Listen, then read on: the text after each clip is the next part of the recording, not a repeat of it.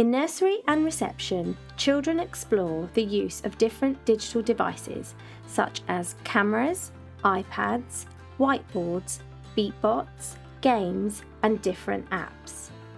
In Year 1, I learnt how to write a simple algorithm and instructions with a beatbot. I made the beatbot go forwards, backwards, left and right, and it followed the instructions.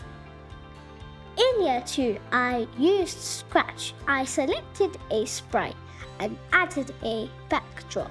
By clicking on this, my sprite is a dog, which is wearing a spacesuit, and the backdrop goes with a space background.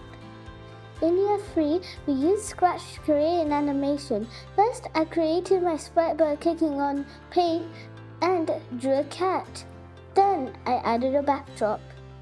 As you can see, I have added coding blocks for motion to make my sprite move. I also used looks and sound in my coding script.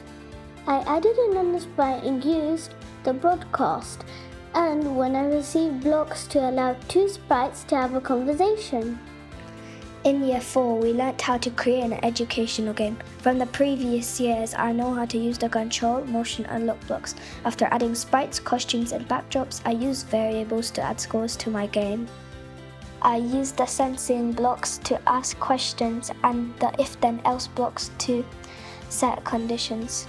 I used the repeat loop coding block to ask repeated questions 10 times, and once it has asked a number of questions, then the game stops.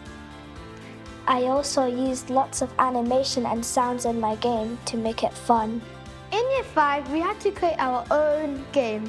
I used my previous knowledge to create animated sprites, control, motion, sound and look coding blocks.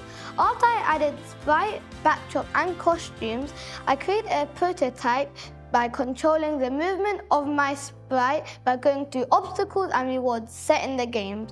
This can be done through using variables and if-then-else blocks. Since I have other sprites in my game, they interact by sensing and touching blocks.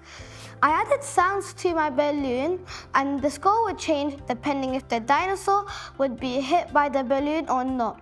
In the end, the costume will change to game over if the dinosaur is hit by the balloon 10 times. In Year 6, we learned how to use a text-based programming language called Python.